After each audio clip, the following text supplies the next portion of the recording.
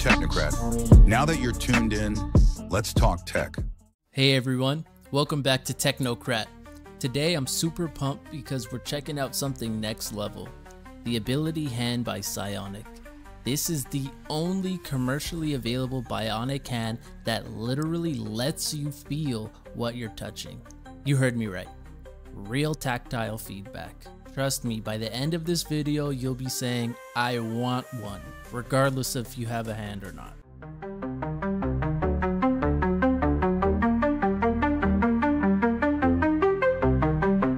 So, going over first impressions in this big pitch, let's clear the air. This isn't just another robotic claw. Psyonic calls it the world's first touch-sensing bionic hand. It's fast, like blink fast.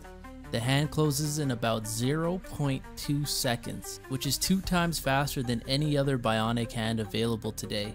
And it's not a brick, just 490 grams, lighter than your average adult hand. It feels really good. I mean, it's a lot lighter than any other hand that I've worn in the past. Okay. A lot quicker, more durable. Durable.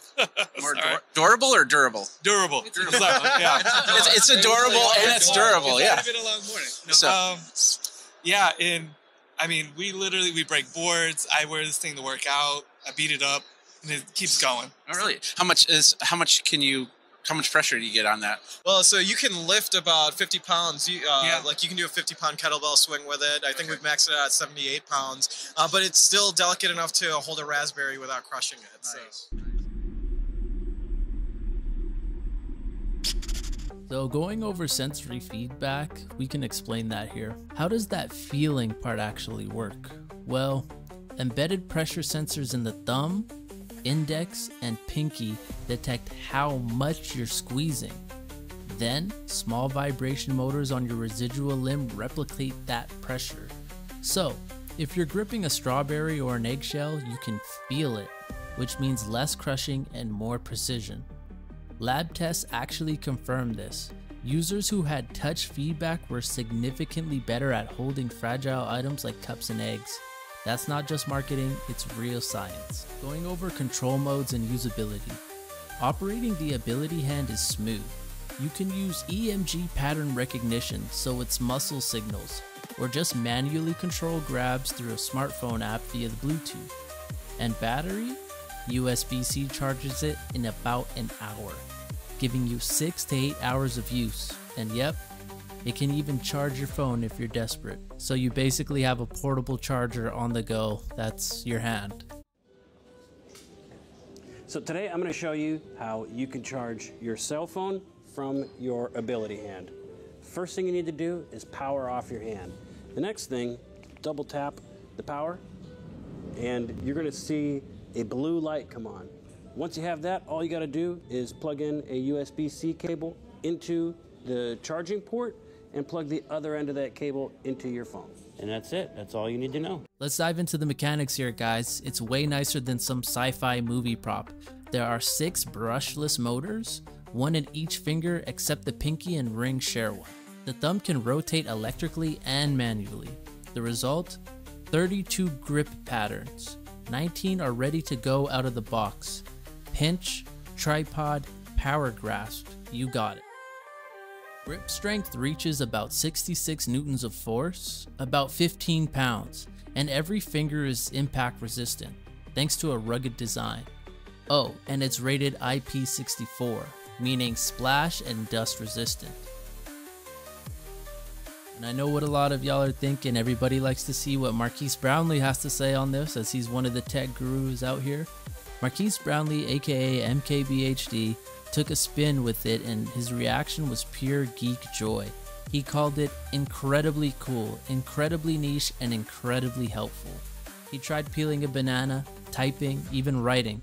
A few were tricky at first, but once he got the hang of it, he nailed it. I'll be including some videos here so you can see for yourself.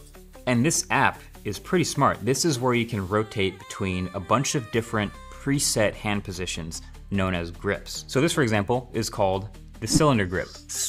So you could use this to grab a larger object like a door handle or something like that. And then you can always open and close the grip with the buttons here. Then you might have something like a pinch grip. And that's maybe for something smaller like writing or picking up a berry or something extra small. There's also a grip called handshake, which is pretty self-intuitive. If I open this grip and then close it in a normal handshake, yeah, that checks out. But yeah, there's some other miscellaneous ones. I like that they're all named. Like this one is called sleeve, which is literally, I believe, just for sliding your hand into a sleeve and not getting it caught on anything. You also have hang loose, maybe less utility to that one, but still fun. Or even my personal favorite, peace. There's also this one, which is called rude. But it's pretty crazy how much functionality is in this app. Side note, by the way, this has to be the fastest pairing Bluetooth device I've literally ever used, and it's worked flawlessly every time. You turn it on with that button, then you let it do the quick little initialization, wiggle the fingers, then scan, click, boom, connected in like 2 seconds flat. It's awesome. So what I do here is I put the hand on the end of this demo prosthetic. A regular prosthetic would be much smaller, but this is so I can put my hand inside. And on my arm, I'm going to attach these sensors to 2 spots that they've advised me are the best for measuring that electrical signal. So now what you're seeing is I've got the 2 EMG sensors hooked up on my skin. I've taped them on to roughly the right positions based on what they've told me. And you only need 2 because, as you can see in the app, it's measuring the delta between the 2 signals. And that's the difference between opening and closing the grip. So now, if I flex just the right way and send the signals just the right way, it will actually close into a grip. And I have in the app a cycle of different grips that it can actually go through based on, like I said, what situation I'm in. So if I open again and then open again, it's ready to move to the next grip, which I think is like that. And then if I open again and again, I'm ready to do the peace sign, which I think is like that. Nice. There's a lot of concentration on this.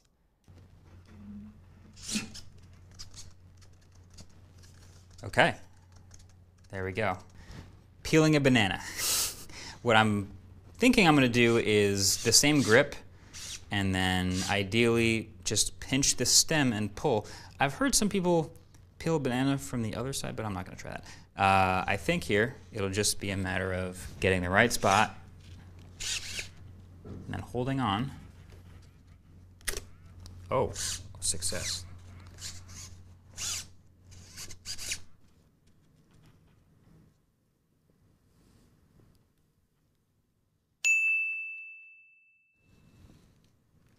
You may or may not be wondering, it's pretty obvious who's using it and why it matters. This isn't a niche gimmick, it's making waves in serious industries such as NASA, Meta, Apptronic, and even Avatar. X Prize finalists are incorporating it into robotic systems and research. Meta's researchers say it's a game changer for dexterous manipulation and for real people. It means someday being able to hold a newborn, pet a dog, functions we often take for granted.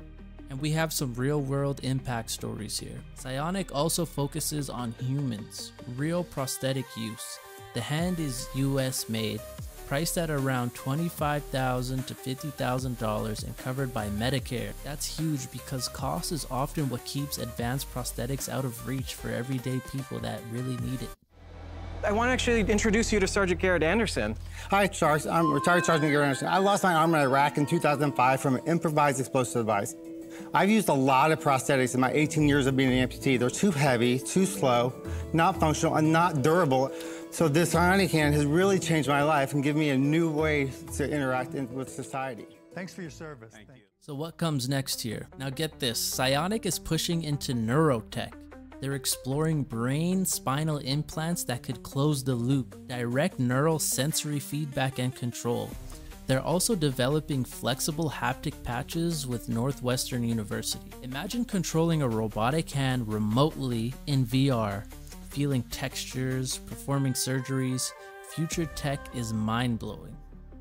Let's compare it to competitors such as Autobox Bionic Hand. It has 14 grips, weighs about 570 grams, and no built-in sensory feedback. Bionic beats it in speed, weight, cost, and frankly, innovation.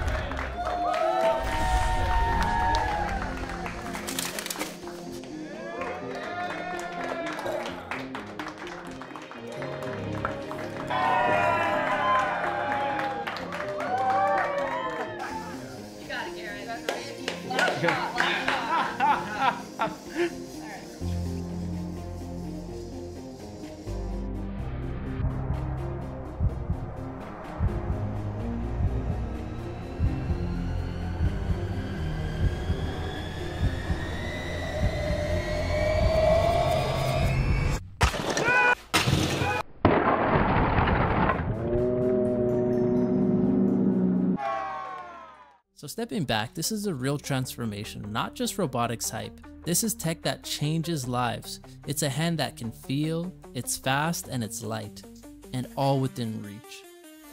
But what would you feel if you had this? Grip an ice cube, climb rocks, pet a dog? Drop your ideas below. I want to hear your crazy scenarios. I'm not even kidding here, man. Like, I would get one of these, you know. I'm not saying I want to lose a hand or anything, but if I ever did, I'm definitely getting one like this.